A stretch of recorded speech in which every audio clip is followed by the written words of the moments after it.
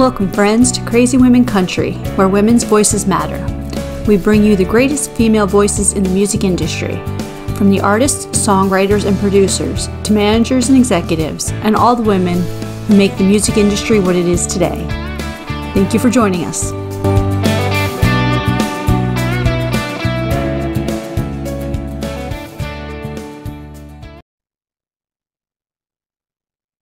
Hello and welcome to another episode of Crazy Women Country. I am Paula, and today we have Sharon Marie with us. How are you doing? I'm doing well. How are you doing? I'm doing fantastic. Thank you very much. So, our first question is always the hardest question. So, please tell us, who is Sharon Marie? Oh gosh, how much time do you have, Paula? As much time as you like. We can sit here and just have fun. Well, I'm a singer, songwriter, visual artist, mother, sister, friend, all of the above. And I've been involved in music for over 40 years. I've taken a few breaks, with had some kids and some businesses, but music still always was there. I always was writing music.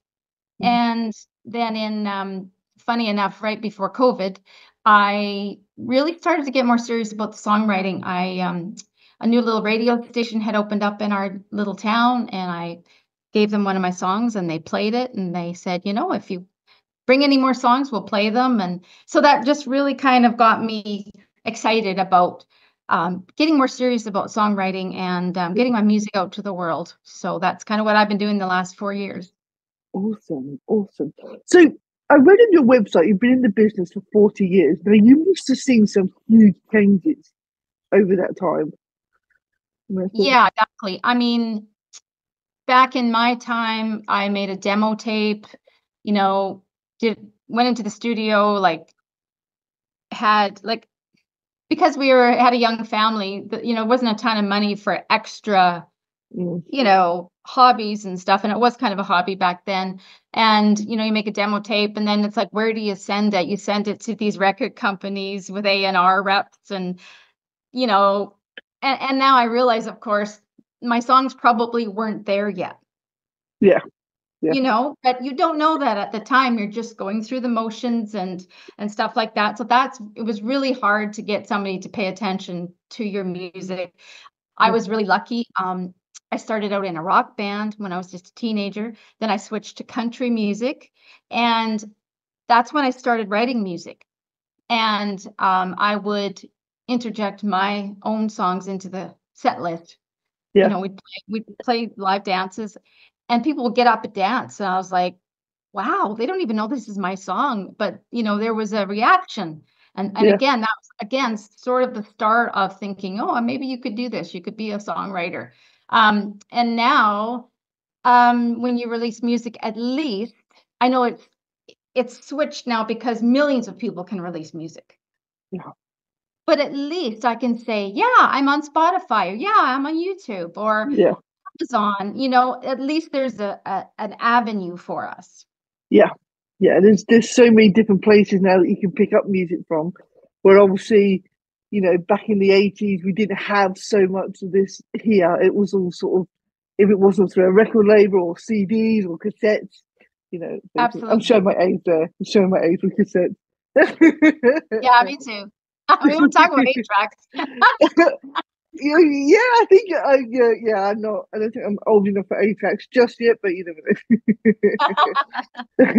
know. So back in August 23, you released the single "Feels Like Home in a Small Town." Tell us about that. That's kind of my second song about, being from a small town. I wrote "Small Town Prayer." That was a song dedicated to my parents, who were farmers. I grew up on a farm by a small town. And then, so that kind of same storyline will, pop up again. So this one, because I've been traveling around a lot in very small towns. Yeah. I remember I was out, and people were out on the porch. They didn't know me, but it's like, you kind of know everybody, even though you don't know people in a small town. You feel like you do. Yeah. Because same mindset. You know, people are pretty friendly. Everybody, you know, every small town has their rodeo, which I talk about in the song. And yeah, it just feels like home in a small town. You don't know these people in this town, but you feel like you do.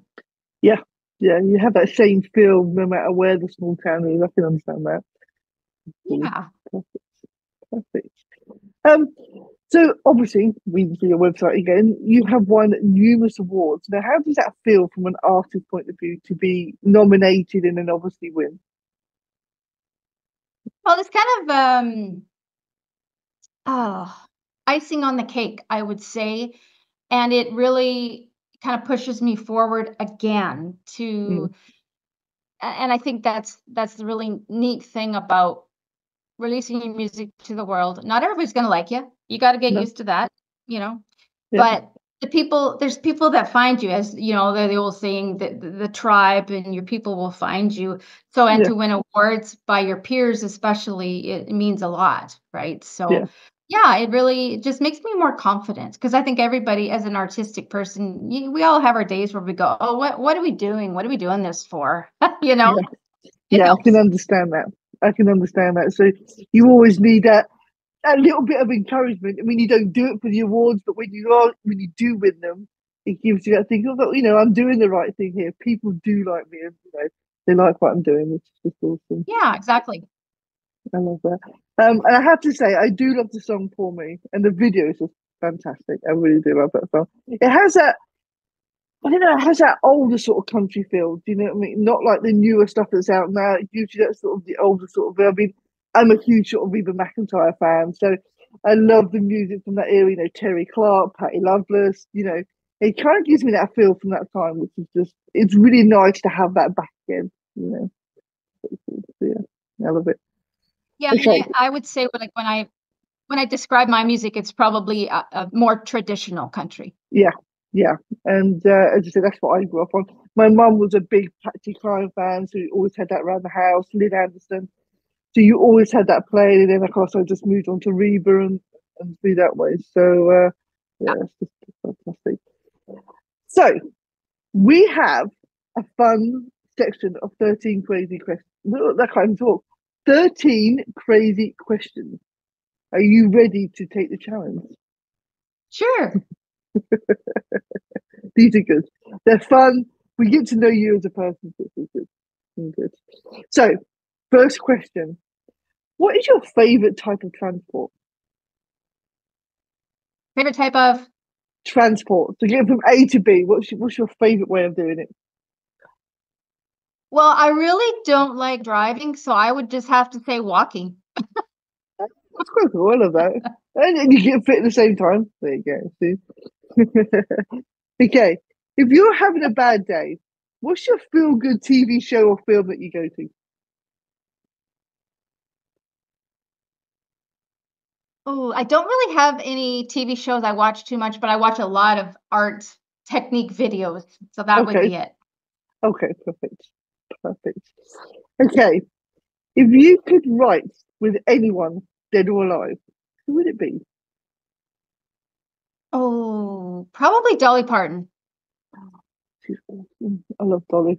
I was never, I have to say, I was never a huge fan of hers, but then my co-host is a big fan, so I started getting into her music. And the more I've got to know about her, it's just like, you know, she's absolutely an amazing human being. So She it's is. very, very She is. cool. Okay, if your life was a reality show, what would you call it? Oh my goodness.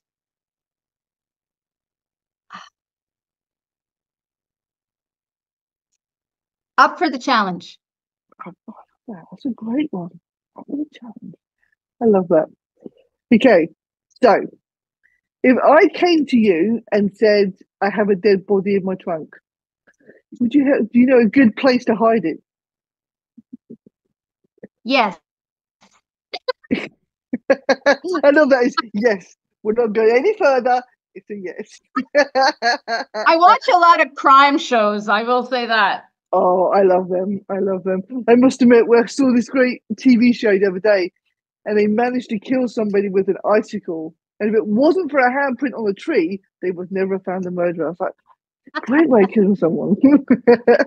An icicle. Kill them with that. But just don't touch anything around you and leave fingerprints. Okay. So, which artist would you love to do a duet with?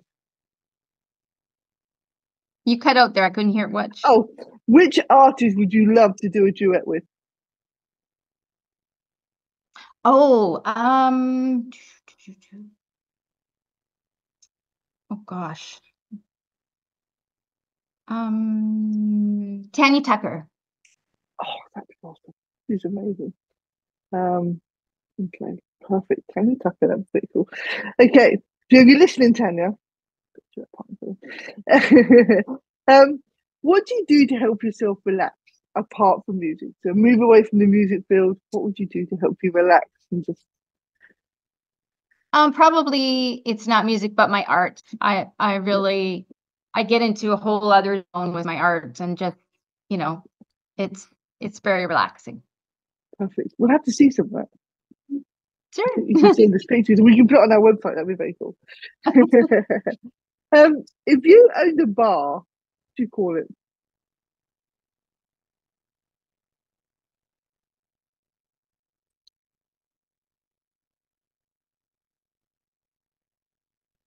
A bar. Last Stop Bar and Grill. I have no idea. It's quite good actually. Last Stop Bar and Grill. That is very cool. That is very cool. I love that. Some of the names people come up for bars, I'm like, they've been really thinking about this.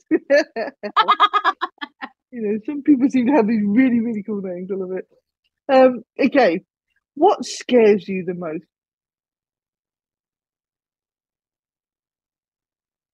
Getting older.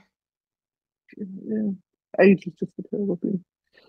It's amazing how much it creeps up on you. Before you know it, it's like years just disappear. My parents all said to me, the older you get, the quicker time goes. I was like, nah. And before you know it, years just sort of disappear.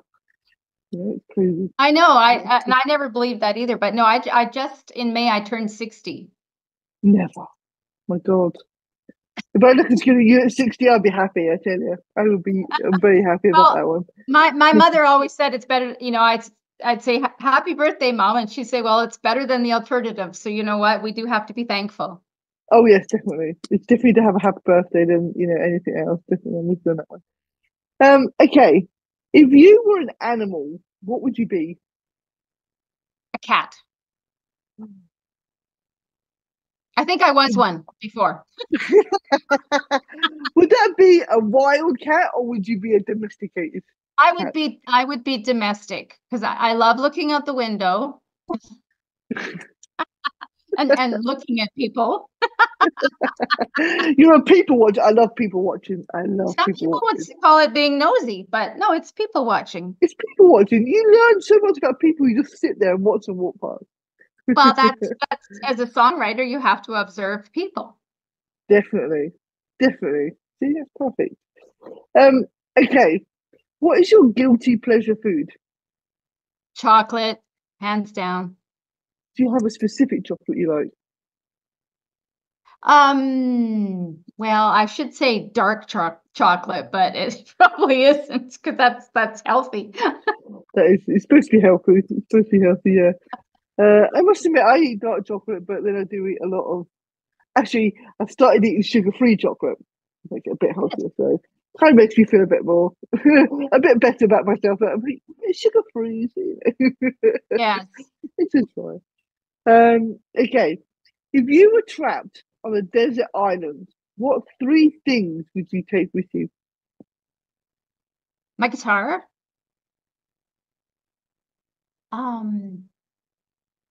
Gosh, what else?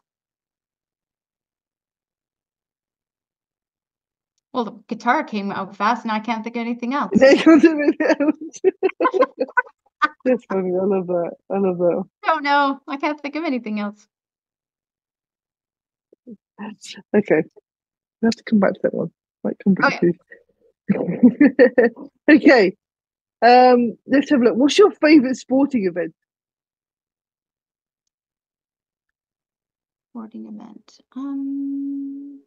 just to watch it or whatever you mean? Yeah, just to watch on TV or Probably hockey. hockey. Canadian, I guess. Yeah, ice hockey is a big thing, isn't it? So yeah. What was the first concert you ever went to? Rolling Stones when I was 15. Wow, Rolling Stones. That is really awesome. At 15 as well. Amazing, amazing. You were Okay. supposed to be their last concert. Yeah, that didn't quite happen, did it? No, I think it was 79. I love that. I love that. Okay, so your final question. What was your first job? Being in a rock band. Yeah, see, what a great first job. Most just say like paper rounds or stuff. I love that, being in a rock band. It's very cool. Well done. You survived our 13 crazy questions. I love that. Tell us, who are some of the women you've looked up to? So who are some of your heroes, your musical heroes? Well, we already mentioned Dolly. Yeah, And this is kind of like you said, you weren't always a fan of hers, and I didn't really think about her too much either. But as I get older, I look up to her because she's yeah, still going. She's still writing. She's she's reinventing amazing. herself. Cher, Mm, same thing. Cher's still mm, going and performing. And a name you mentioned that your mother loved.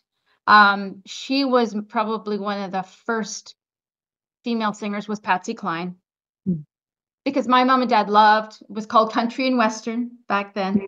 yeah, And they had a record player, they would party and they would put the record on and they would have dance in the kitchen. And when I heard Patsy Cline when I was just a little girl, I was blown away yeah, by the emotion in her voice. And so I would say she was the first person I heard that I went, I want to do what she's doing. yeah, yeah. She was just I absolutely just, awesome. Mm, yeah, she'll blow you away. it's just so sad. And I mean, there's been so many young artists that pass away, and you just think of all the music that they would have created. I know. Could you imagine how huge and what an impact she would have made on that on the music industry? She was just absolutely awesome. She really was, and it's a tragedy to lose her at such a young age. But Yeah, and it's I just really some of the up and coming. I mean, I really like Lainey Wilson, and I love her story because again, it's pure determination. yeah, She lived in her little trailer for 14 years, and now just bars, and and then finally somebody noticed her, and it's I think as musicians, you don't do it to be famous. Most of us don't anyway, but mm, you just keep trying because you love what you do. yeah. You love the music, you love everything else. If you get the rest of it, obviously that's a huge impact. But um, you listen to some of the stories and what people go through just to be noticed and to be able to play their music. Some of the stories are just like a lot of normal people. I'm not saying normal people. Majority of people would have given up because the Oh, amount for of work sure. and the amount of pressure and the comments and people not believing you and stuff. It's going to be hard. It's Yeah. definitely not an easy path to take. No, and I don't think being really famous, like Taylor Swift famous or Shania, is when you can't do anything. Like, I mean, Yeah. you're almost like in a cage. So I think there's different levels of it. Yeah, yeah. It's going to be difficult. You want your music out there, but you still need that part that you can still live your life without being so famous that you can barely walk out of your house, and you've got everybody there who wants to see you type thing. It's going to be very, Exactly. very difficult. You can't imagine what the pressure these people are. Some of these people are under, and especially obviously Taylor Swift is so young, and she just seems to handle it like it's an everyday occurrence. Me, I'd be having a heart attack with Oh, all I these know. people. I'd be like, Yeah. Yeah. that would probably be one of my worst nightmares. Yes. But there we go. So I have to ask you, tell me about your name. How did the Marie part come in? Well, when I first started releasing my music, and my YouTube channel that I started was under Sharon White, and that is the same name as Ricky Skaggs' wife, who is also a singer-songwriter. Ah, okay. So, and my middle name is Marie, and I was named after an auntie that my mom, like her sister, just she loved her, and so I thought as a homage to my auntie and to try to have differentiation from Sharon White. Yeah. However, my YouTube channel still comes up with all her stats. Oh, okay. That's I wish that would be okay if I got her royalties, but I do not. Yeah, that kind of, that's a bit of a bummer, isn't it? That is a bit of a nightmare. That is a bit of a. It'd be good to get her royalties at least, Yeah. You'll be seeing it all coming through. So tell us, what does the rest of 2024 have in store for you? Well, because I haven't released any new music since last August, which is probably the longest. I mean, that's almost a year for me. But I've kind of I feel like I've been saving these songs up because I've got 6 new songs to work on. Okay. So as soon as our work this summer kind of slows down, we have our own little recording studio okay. in our house where I do the vocals. But so I have 6 songs. I need to get my butt in gear. I'm really excited about them because I have a country blues, I have bluegrass, country rock to get out because I love writing different styles of music. And I think that's kind of fun as well. And I also have 2 amazing different groups in Nashville that play my music. Like I'll send just my vocals and guitar track to these 2 separate bands. They do their magic. They send the tracks back to me and I put the vocals on.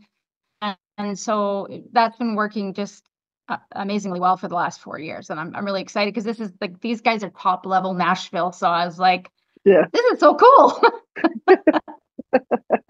This is awesome. You've got to love it. That's great. I must admit, I was once again reading through your website. And it says you taught yourself to play the guitar at the age of 4. Now, at the age of 4, I probably wouldn't have had the patience to do that. But tell us about that journey. I mean, that must have been something you really set your heart on, and you're going to do it, and. What's that? Learning the guitar, you mean? Yeah. Because it says you started to learn the guitar at the age of 4. Is that correct? 14. Oh, actually, 14. Sorry, 4. I get my numbers right. Sorry, I apologize. Yeah, at the age of 14. I mean, even at 14, I don't think I would have had the patience to sit there and do it. So what drove you to do it? What it was, because I love to sing. And so the next step for me, I felt, was learning an instrument to accompany myself. So one of my teachers in high school taught guitar, and that's kind of where the whole thing started. Guitar. He taught 3 or 4 other kids, and then we became a rock band, and that's why I said we played every weekend. And I really wanted to be able to accompany myself because I love to sing, and I wrote poetry first. So then when I had a heck of a time writing rock and roll songs though. So, in the 90s, I switched to country music, and then that just felt like, this is home. I can write stories about this. This makes sense to me, and it's funny because, I mean, rock and roll is still the same chords and everything else, but it's just a different way of how you present the song or the song ideas. And so country just felt like, this is where I should be. That's where, kind of makes sense. It's a place of, of safety, and you know that sort of feel, and you know what it's all about. I love that. I mean, country music also feels at home to me. Whenever you're having a bad day, I mean, I listen to obviously a lot of different music, but when you're ever having that bad day, you always go back to what you know. You always go back to certain songs or certain artists that will just cheer you up or make you smile or if you need a cry, you can always find that perfect song, which is just Yes. the perfect genre for doing that with. But there you go. So, do you have a rough time on when the new album might be out or EP? I don't know if I'll get it. I'm hoping to get something released before the end of 2024, but if not, it'll probably be the beginning of 2025. And I think I'm going to have to release a few, like a lot quicker, maybe every 3 months, just to get these songs out, because it is important to stay current. A lot of internet radio stations, they only play the top 20, the top 30, just like the mainstream ones do. They want your newest stuff, which is exciting and it's fun, but not everybody, can either afford or has the time to keep, releasing them so quickly. But there's a lot of stations, and especially in Europe, that will keep playing me, even though now that I guess my whole goal is to build up a catalog of music. And my ultimate goal would be to have somebody, famous record them. But whether that'll ever happen in my lifetime, I don't know. But building a catalog right now is what I'm working on. Is what you're working towards. That's awesome. That's awesome. I think you need that back catalogue, don't you? So you can play the songs, and you've got more there for people to hear and everything else. It's cool. Yeah, because then they can. I have a few stations, and they'll play me every weekend. They have a Sunday show, and now they have at least 8 songs, I guess, to pick from. And they get it up, which is kind of cool. It must be amazing to hear yourself on the radio. I mean, I've seen videos of people hearing it, hearing their song for the first time, but I can't imagine that ever gets old.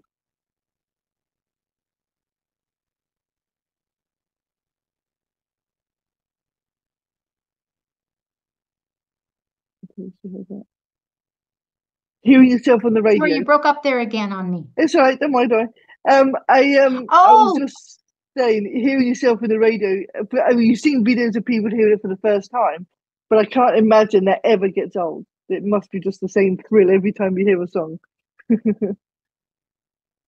Yeah, it's really cool. And when I first started this journey, and I contacted the DJs myself, and you kind of build this rapport with them, which is really neat. And so I've got a whole list. So every time I release a song, I usually do it myself. I sometimes hire promoters, but it gets expensive, and then you don't have the dialogue with the DJs. And in the very beginning, it was funny because somebody would say, well, okay, I'm going to be playing you this time, this day. And I would listen to this, and get all excited. And now, and this is a good problem to have, I can't keep up with all the stations that are playing me. Like, I wouldn't have time to, but that's a wonderful problem. And that's kind of where you want to get to, but you still, if they tag you, if they tag me on Facebook and say I'm playing you, I'll share it and I'll thank them, because that's still very important. Yeah. You still need to keep that rapport going. You still need to be able to, get it out to people. And, it's a mutual respect between you and the radio stations, because you need them and they need you. So, exactly. you need to keep that. Trying to get on terrestrial or mainstream in Canada is extremely difficult, because most of our radio stations are big conglomerates. They're and the people that decide, the program directors, may be in a totally different province, and they're basically told what music to play. There's no room for an independent, unless you're if you're not with a record label. It's really dark. Yeah, the record labels win because they can pay the money. They can they can help with the promotion and everything else. Where it's once again it's how much money you can put into it and that sort of stuff. But which is difficult. But we need more radio stations that are out there to play independent artists and show the world. And there's thousands of them. So and they come and they go, because I know it is hard financially for somebody just to start one, and especially if they want to have it licensed. Because if it's licensed, and that's why we have to tag all our music and everything, then we will get our little chunk of change from our royalties. So it's something. Yeah, licensing is very difficult, I must admit. But you know, it's good that we have got the radio stations out there that are willing to play the new artists and willing to play independent artists. You know, but very cool. Very cool. So, what have you got planned for the rest of your day?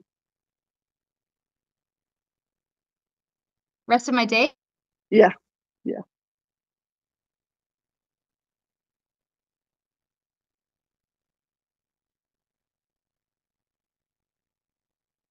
Yeah. What have you got planned for the rest of your day? Oh, just finish up my work, and that's about it.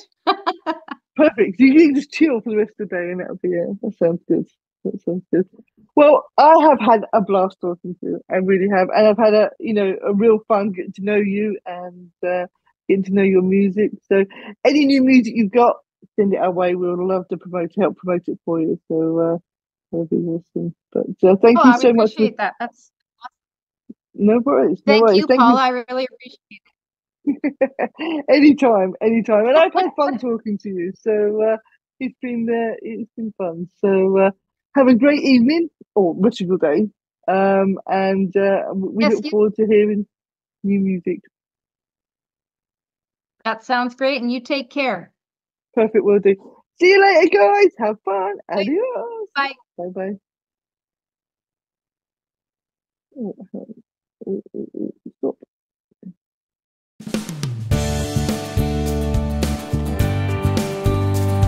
If you enjoyed today's episode of Crazy Women Country, don't forget to give us a thumbs up. Be sure to click the subscribe button for new interviews weekly. And thank you, friends, for joining us today on Crazy Women Country, where women's voices matter.